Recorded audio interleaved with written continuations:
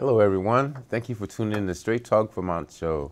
I'm Bruce Wilson, Executive Director of Straight Talk Vermont, and Service Rendered is actually our parent company.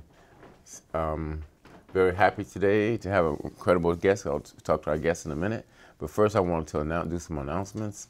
As most of you know, a lot of you know about, we have this incredible art gallery in the University Mall called Art's So Wonderful Gallery and Performing Center. And it's open, free to the public, primarily Wednesdays through Saturdays from 11 to 5:30. Those hours are going to change. So we're going to make some winter hours, going to make it more accessible and timely for people. But we have them come in there, bring your kids and bring everybody there and come in and look at all the incredible art that we have there. Over 400 pieces from artists from around Vermont. So amazing. Every time I go in there and just sit there, and look at the art and just in amaze, you know, a lot of different medias and people who are so creative with art. And so on what is it, October 20th, we're gonna have a big Black history showcase of artists. We're gonna be performing there from 6 to 8 p.m. Come on in there, enjoy some poetry, some music, some just all kind of different folks performing, and that's going to be a start of our new performances and events that we're going to do at our So Wonderful Gallery and Performing Center.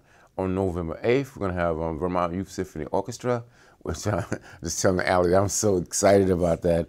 Oh God, I can't wait to see all those youth perform. It's going to be all the youth performing, 80 youth performing at our space.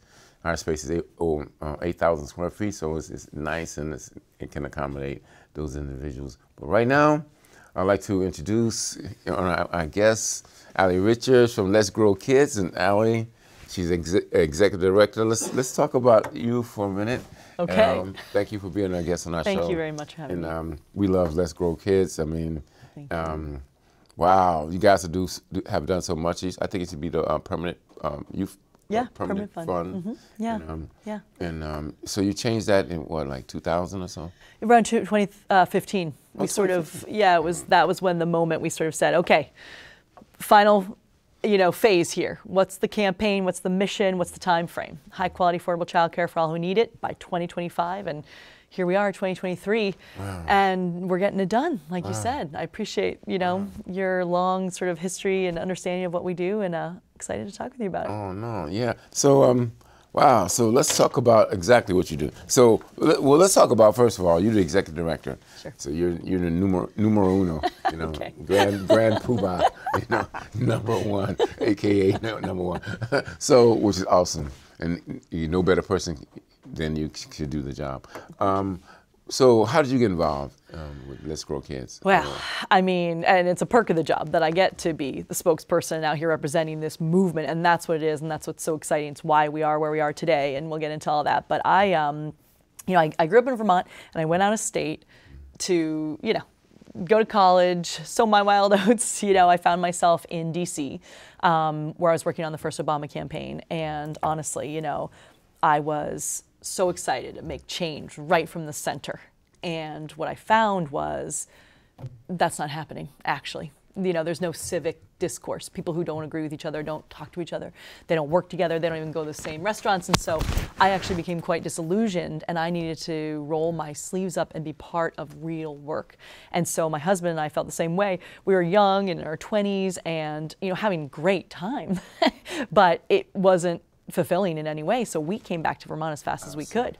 And I started working for the governor, and I was his special projects person. I became deputy chief of staff, but it was sort of this crash course in coming back to Vermont, being out there, traveling all over the state with him, hearing from Vermonters. And the special projects for me. Now you're talking about Scott? This was Shumlin. Shumlin. Yep, this was about 15 years ago. Oh my gosh. My friend, Peter. Woo, yeah. So, and I didn't know him at all. I came home because I heard about a gubernatorial candidate who was talking about climate change. He was the first public official that used the phrase climate change. That was 2011. Wow, that's scary, right? Talking about early child education. talking about diverting money from corrections to pay for upstream things, intervention, prevention. So that caught my attention. Here I am banging my head against the wall in DC, and we're like, nope, new theory of change. Go home, let's make a difference, and we'll role model good policy, and we'll show what it does. And so that's what I got involved in. Now the special projects was interesting, going around Vermont, listening to Vermonters, all the problems we care about here. If you go upstream, there's one that impacts all of them, our kids, at the most critical time in their development. So my special project became childcare, became high quality early learning opportunities for all kids. And then that became my life, because I got recruited to run Let's Grow Kids in 2015 from the governor's office, because I was doing this work from the state side with these private partners, philanthropic partners, sort of this great public-private cooperation. And they sort of said, you really want to do this, let's do this. And I came to Let's Grow Kids in 2015. It's been 8 years. And like you said, we're on a journey. Well, like I was saying earlier about our good friend, Governor Shumlin, he's an awesome person. He's been on this show before, Straight Talk Vermont show, and he's come to all our youth events, and at the time we had youth centers in every mall, chill-out centers, and I miss him a lot. I really do. I gotta go to his little small town in Putney and find him. You should visit. I bet he'd like that. It's so funny because it's probably not many people there who looks like me, but so I'm glad that he did a lot of work, and I also I worked with him and TJ to create a program for the state's attorney. What was the name of it? We'll get individuals in courts faster then they would go through traditional courses, and they'll work through the state's attorney's office, and they'll get their whatever they need, like community service opportunities. Diversion? Just like a diversion, yeah. Amazing. Yeah, so really I was happy. I was telling TJ we need to do that for years, and the governor said, yep, and then one day they come meet me at King Street, and we presented the program, and I was like so happy. Rapid intervention. Rapid intervention, and that's a beautiful thing, and that is, again, when people have good ideas, and they're really seeing the different dimensions of it, and then they collaborate like that, change can happen fast. We've seen that. Yes, because like a lot of people just still need to go through traditional court system. Some of them all of them need to be accountable for what their actions were, but they all need this opportunity to be able to showcase their talents, and we need to help them with their goals and aspirations, and get them on the right track based on what 100% what their goals and aspirations are. And as you well know, I know it may seem like a tangent, but it's not. It's so related to early childhood education, as you know, Bruce. What's the number one indicator there, right? Like third grade reading. Oh, wow. You're on a path where all of a sudden the opportunity is closing early.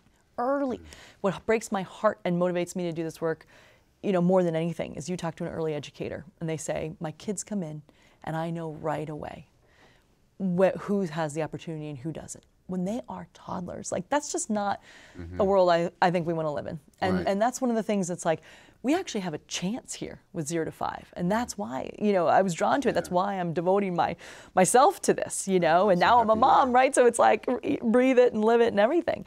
But it's amazing what you can do. You go upstream and you give kids at this critical time of their development healthy relationships, stimulating learning environments, outdoor time, you name it. We know what it is. It's not rocket science. Art, music, physical movement, nutritious food. No doubt about it. Access to, curiosity, letting them lead through their own curiosity, right, in this emergent curriculum. You don't just, set them up for a future of success in all the ways we know, reading, writing, arithmetic. Right. It's so much deeper than that. It's literally you're stopping adverse child experiences when you do that, and you're actually, putting you on a path for healthy physical health. Yep. So chronic diseases, we now have pretty clear research. If you have adverse child experiences between the ages of 0 and 5, you're more likely to have diabetes and cardiovascular disease, and it's social emotional learning, anger management, resiliency against addictive behaviors. We know that a kid between 0 and 5, it's this amazing moment in their development that they will build off of a lifetime. And so the question is, where are those kids? Oh, God. They're not at home anymore. No. So they need some sort of out-of-home setting. And what we found doing this work, Bruce, 3 out of 5 kids in Vermont who needed childcare didn't have access. Who needed it. That's like not even the full population. That's like 8,700 kids in Vermont today. I know. And then those who feel lucky enough to have found that spot, they're paying like 40% of their household income. I know, it's so much. More than a mortgage. And so it's not accessible, it's not affordable. And then talk about the quality, which I really represent. It's the human in the room like anything. The human in the room, that early educator. Are they supported, compensated, prepared, given the professional development, respected? No, $14 an hour on average without benefits to do this work. You could literally make more money doing anything else. Anything else. And what I just mentioned earlier about how critical this moment is, you want to talk about corrections. It starts 0 to 5. It all starts 0 to 5. So these are the humans doing that, and they're making less money than any other job. Right, I know. And so that's Let's Grow Kids for you right there in a nutshell. What are we trying to do? Right. Fix all of those things. Right. And there is one solution to that, is what we sort of were able to do here. And, again, happy to talk about any of these pieces with you. It's public policy change and public investment, because the truth is, in childcare, we know it's an opportunity. These kids, they need this. It benefits all of us to do this, right? And the parents cannot afford to pay more, and the early educators can't afford to pay less. So something's got to give. You need public policy change and that let's public talk about investment. more about the public policy change. Yeah. Because what do you do? What's your steps? How you that's a big deal. Public policy Eat change. the elephant one bite at a time. So what do we do? So what do you do? It's part of, you got to go to the legislators, right? 100%. Okay, 100%. There's politics, there's policy. If you don't do that, and you see around the country, people know early childhood. They know the science, they know the opportunity, they know the return on investment. Why haven't we been able to fix this? It's our kids. You know what I often say, it's our kids. That should be enough. It should be. But you know what? It's fine. If that's not enough, fine. Because it also impacts our workforce deeply, our economy. It's one of the best possible returns on investment that you could have. I mean, Ben Bernanke, the chairman of the Fed, was talking about, I'm going to shock you all, the best return on investment is childcare, investing in childcare. Right? So it doesn't matter what your motivation is. This is the right thing to do. Why haven't we been able to do it then? Because it requires money. An upfront investment, even though it's going to pay for itself. That's hard. It's going to pay for itself. Like you can't even put the measurements. You can't even measure it. How much it'll pay for itself. Because of these individual youth, when they get to be who they are, you don't know what their returns might be. Who they are. You got it. All I know is it's going to be too great to measure. Bingo. And yet we have actually taken a stab at quantifying it, at least generally. And like you said, just to give a sense of what you just said, because so much of it is not even concrete, hard to even say. But it's that's why for me it's our kids, it's our future. Of course, it's logical, but 3-to-1 return over a lifetime of a child because of mitigating these costs and services they'll need the rest of their lives. But a 3-to-1 immediate return because you're putting money into the economy by paying higher wages, by actually increasing the number of people who can work in Vermont because they can find childcare, by putting more money in their pockets because it's affordable. So it's an immediate 3-to-1, and that does not even touch what you said about how do you even measure a healthy, joyful existence. You can't even measure. You really can't. And so I agree with you. If it can go over 100%, I will. But like we have youth advisory boards around, primarily around the state, and with youth on making decisions on our programs, projects, and events. And we help them with education around drugs and alcohol, tobacco. And today, from our high school youth advisory board, then we have United College Club, which we still have, started in 1999.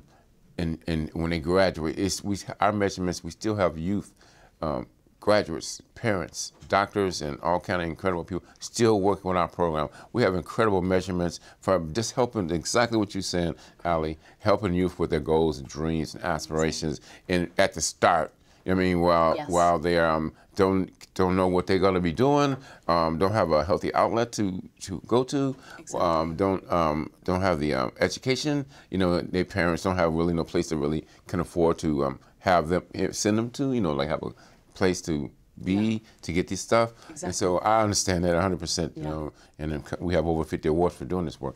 And so congratulations and thank you. I know, but it's thank you. You know what I mean? Let's Grow Kids is well, we can incredible. support. This is the beauty. Support each other's work. You know, like these collaborations. It's this accelerant. You know, of like when you go up that stream, right? And like, why are the kids falling in the river in the first place, right? That's your opportunity to say, okay, now we're going to set this foundation. You know, sort of like there's a hole in the tapestry. There was no infrastructure for 0 to 5, and that's what we're fixing. And then once you fix that, the sky's the limit. I mean, like, talk about what really works. Everything you're talking about, like, once you have an infrastructure of childcare where there's enough of it, it's affordable, it's accessible, then think about it. Like, and all the things that the field is already working on, because they've been doing this with very little money and adverse sort of financial, right?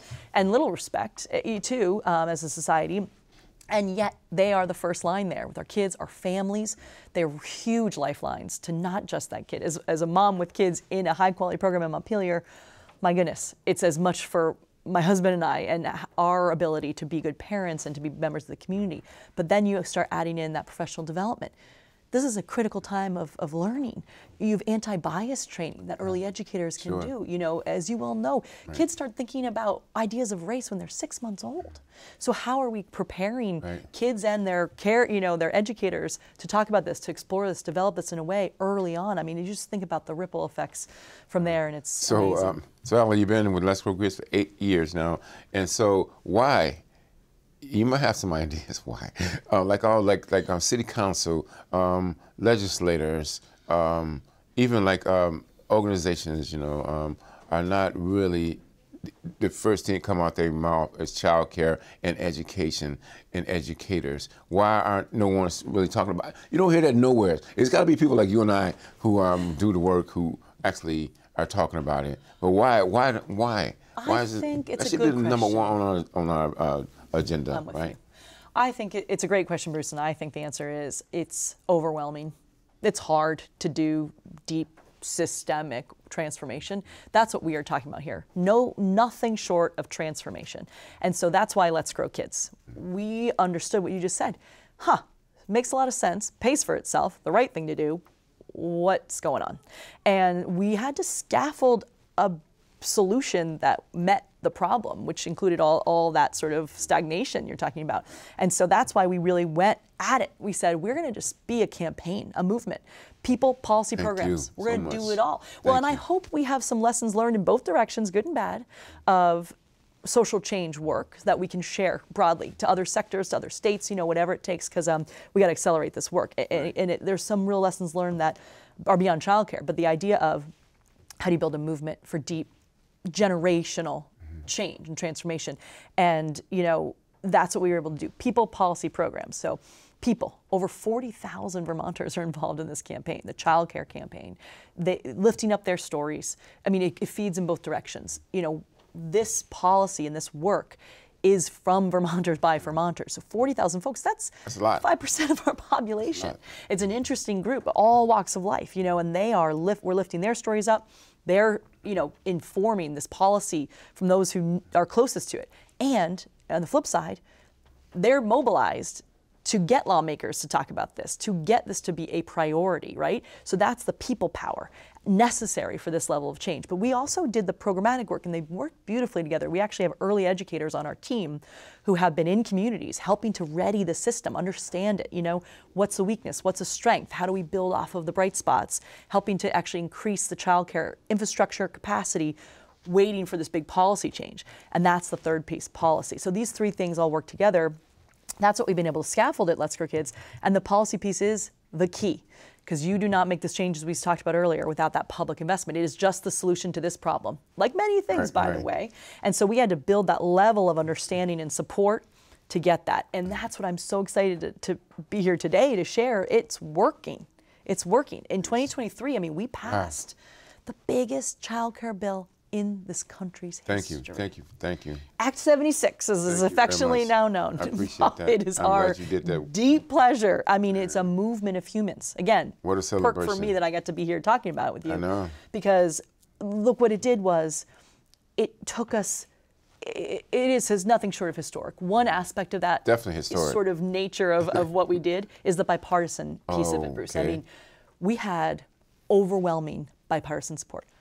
Dems, progs, some Republicans, some independents, and the only libertarian all voted yes. And then they voted yes to override the governor's veto.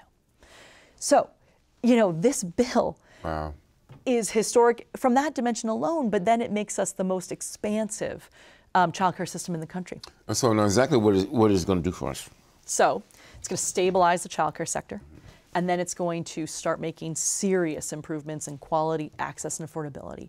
In the most basic sense, it infuses $125 million a year, first of its kind, sustainable, dedicated revenue to 0 to 5. Isn't that awesome? What a Never win. happened What a before. win. Thank you so much. Thank you so much. I really appreciate that. You are welcome, and it's our pleasure. It's our mission in life. No, it's your mission, goals, and objectives to do this. This is the work are doing and is supposed to be doing. And so you're only supposed to have your outcome measurements are only supposed to be is like they are with this bill. And so right. And it's exciting. So when is that going to start? Well, so it's already started. The first wave of funding has actually just gone out to childcare. And what it does, the first wave is primarily to stabilize the childcare sector and to start increasing quality and get them ready for expansion, which starts in January. So then it's like the first wave is a sort of like infusion of capital to help with this beginning of this transformation. In January, the first real expansions, you see money, actually more money going into the pockets of the early childhood programs so that they can, grow, increase salaries, compensation, support for their staff, grow their staff, right? About it. You got to do that, right? Huge. Cannot grow without the early educators. And we all are hurting with the workforce crisis. Oh, no doubt about it. So we have to, and a big reason why it's so constrained in 0 to 5 is there's no incentive. You do not get enough money to do the work. So that's a huge piece of the puzzle here with this money. You can actually increase salaries for early educators, to a more livable wage here. And then you start seeing in April through October, expansion of income eligibility. What does that mean?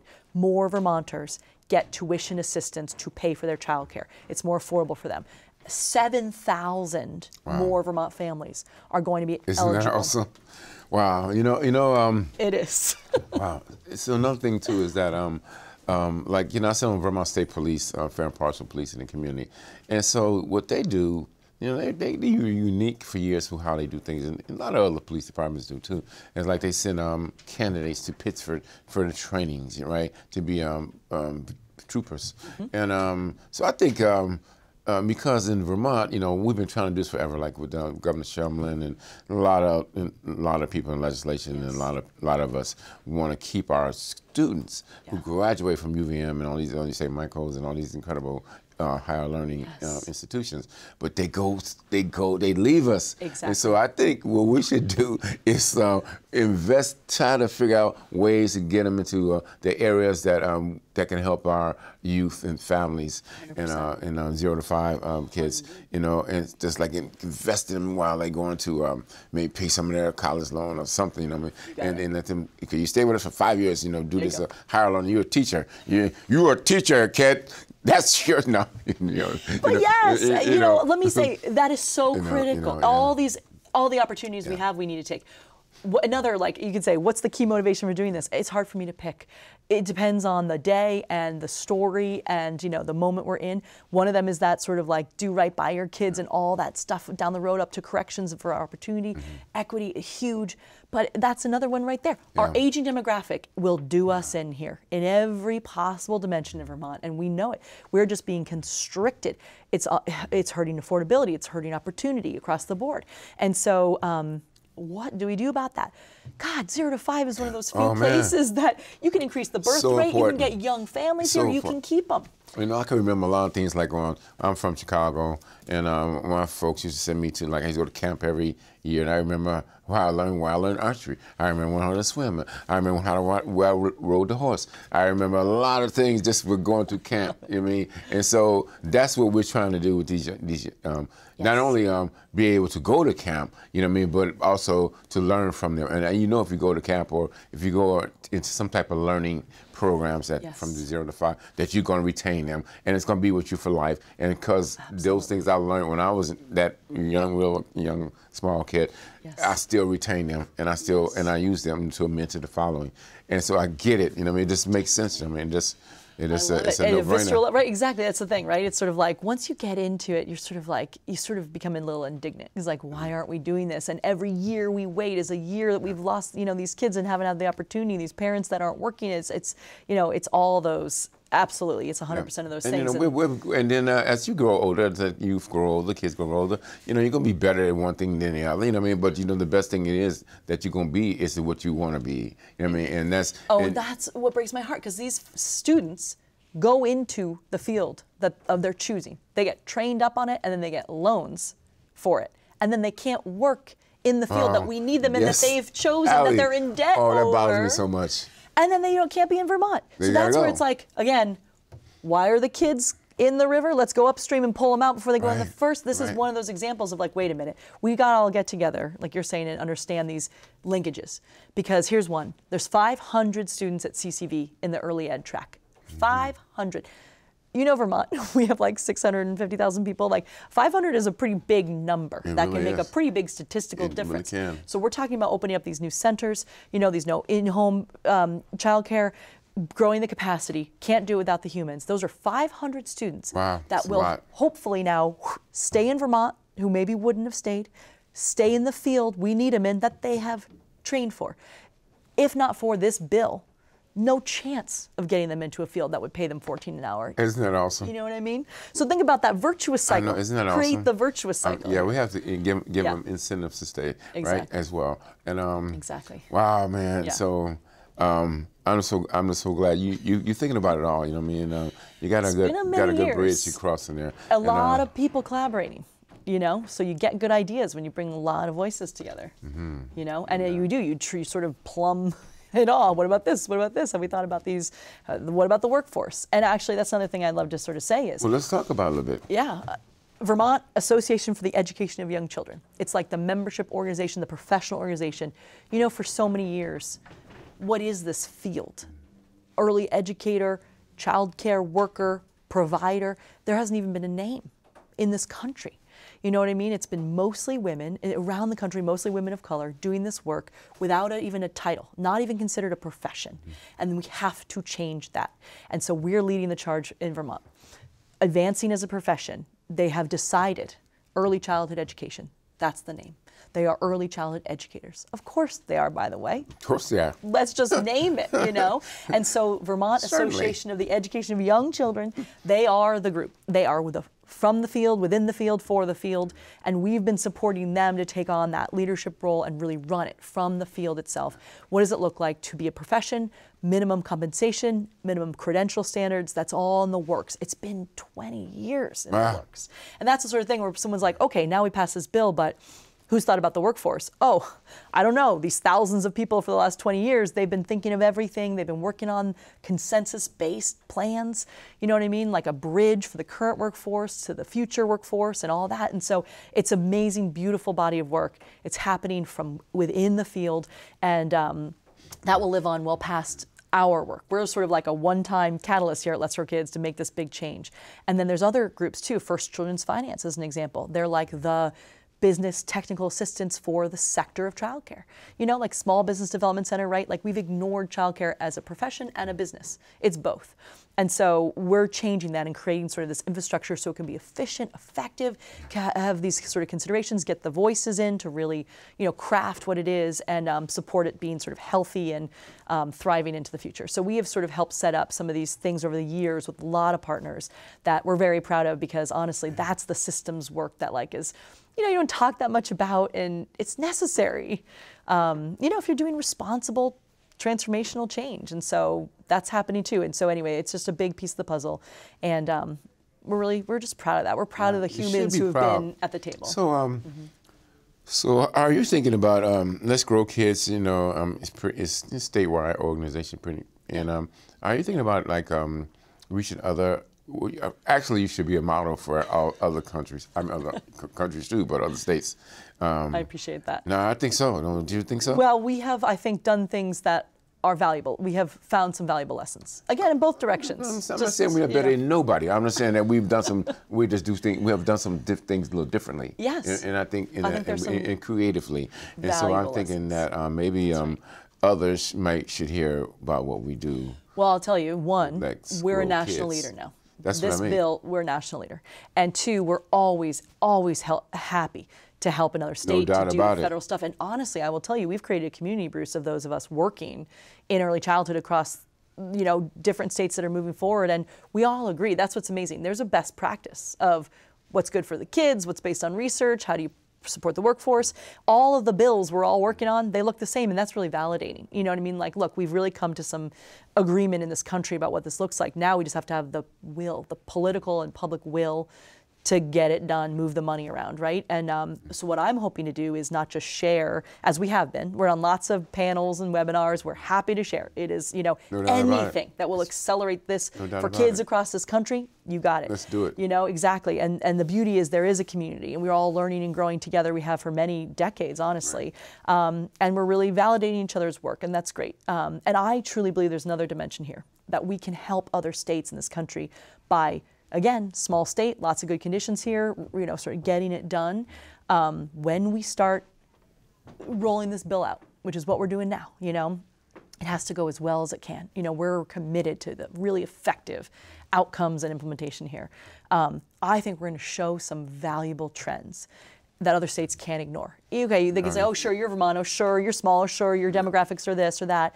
But really, we're like, that may be true, but that doesn't mean that when the cause and effect is real. We invested in our kids, and we grew our labor force participation, right? We're anticipating. We grew our female participation in that labor force. We attracted young people to the state. We increased our third grade reading scores. You know what I mean? You cannot argue with some cause and effect on that. And we could hand that to other states and say, here's an accelerant to building your political will with your lawmakers, to getting your governor from whatever party focused. Does that governor care about the economy? Great. Here's a roadmap for that person to thrive, to have a thriving economy. And guess what? It's investment in 0 to 5. No. So let me ask you a question, Ellie. We don't have a few moments left. How do you get to parents involved? Because we need to educate them too, Sure. You got it, of course. So how do you do that? High quality. I love the question, by the way. There's so many important parts of this. Is why I love this issue. It's rich. It affects everything. High quality early child education is a 2-generational thing, truly. Right. The child is in the care, is getting that instruction, that support, that confidence, and the parent is a trusted relationship with those early educators. They're one of the closest people in their village. Honestly, that's what it is, Bruce. We always have needed a village to grow our families. No. And it's looked different from the beginning of civilization, but there's always been something. Extended family units, like, clans, tribes, whatever it is. It's just recent history where we don't have a village anymore. And so what we're seeing is high quality childcare, access to that for communities who really need it. That's a village. Yeah, and so that's the parent support. You're part of a community. You have that trust relationship with that early educator. They're as much a guide to that parent as they are to the kid. And I've seen it firsthand, and that's how you're gonna make generational impact. No doubt. And honestly, you wouldn't believe what some of these early educators do. Some of them are the first to know that there's domestic violence happening in the house, right. And then they support access to services. Some of them know that the family's missing a car payment, and you know what happens, you miss one car payment, all of a sudden, on the car, you can go to work, boom. They pay for the car payment. I mean, you wouldn't believe what is happening. So this idea of high quality early child education is bigger than you might expect. It's not reading, writing, arithmetic, that's that. It's not that. It's that and a million other things for the family as well. And honestly, that's thriving communities, thriving, engaged communities, and this can be a hub. For that. Well, yeah, no doubt about it. You are a hub already, And so I just want to say, well, first of all, you got any last things you want to say? You want to promote into your, how people can get involved? Maybe you want to look at your camera right there, light on there? Straight to camera? Yeah. So basically, we're going on the move this fall with the Courage in Action Childcare Tour. This is the best way to get engaged. I just want to say we've made huge progress, as we've talked about. It is historic. We're getting it done. And now we've got to make it work together. All of us, we got to stay engaged. We have to celebrate, support, encourage this. To stay on the top of mind, like you said, why isn't this top of mind? It's starting to be, and it needs to continue to be. We need to have some resolve here to make sure the implementation goes well, and we really see this through to the fully solved childcare crisis in Vermont. And people can get involved. We are not even close to done. We've broken it open with this huge bill, and we got to see it through. So that's, we have a tour this fall. We'll be all around Vermont in communities, celebrating, talking about the work that, that we've accomplished and the work ahead. So letsgrowkids.org is a great way to be in touch with us and to be involved in the movement generally, and come out this fall with a Courage in Action childcare tour. No doubt about it. So that's so good. They can always check your website and find out everything that's going on and what's happening. And so you could always, my brain is always twisting it and turning about, when you're talking about youth and families, and community, how can I help? And so we have this incredible art gallery. I don't think you've been there yet. No, I haven't. And it's in the University Mall. Yep. It's Art So Wonderful Gallery and Performing Center. It's 8,000 square feet. And so we would love to be able to host any events or anything you want to do there, like Let's Grow Kids can come there and fundraiser. We charge you absolutely $0 to come in and do that, and we can help you with our sponsor if you want to do some food or whatever. I think you should all the time. Just have the community come and we have a stage, performing stage, 20 by 20 stage in there, and people can present and talk about Let's Grow Kids and how ways people can get involved. They can sign up right then. I can bring in some, because we have entertainment. It's also wonderful gallery and performing center. We have music, entertainment. We can bring in some entertainment, and some of our sponsors like wineries and different things like that. And we have in our place. Thank you so much. And I have a great fundraiser for Let's Grow Kids, because I want to help out as much as I can. We can do it all the time. So I'm gonna remind you of this, Allie. Oh, please do. I would love to collaborate with you. This is where the magic happens. Yeah, I so appreciate that, and let's do it. And let me know if any ways I can help. So thank you for coming on the Straight Talk Vermont show, Allie Richards from Let's Grow Kids, the executive director. Awesome. She's done a whole lot of work for 8 years now, and continue to do a lot. Wow, some big news. People should tune in on your website and learn about ways they can get involved. Thanks, Allie. Thank you so much, Bruce. So appreciate it. Have a wonderful day. You too. Thank you, everyone.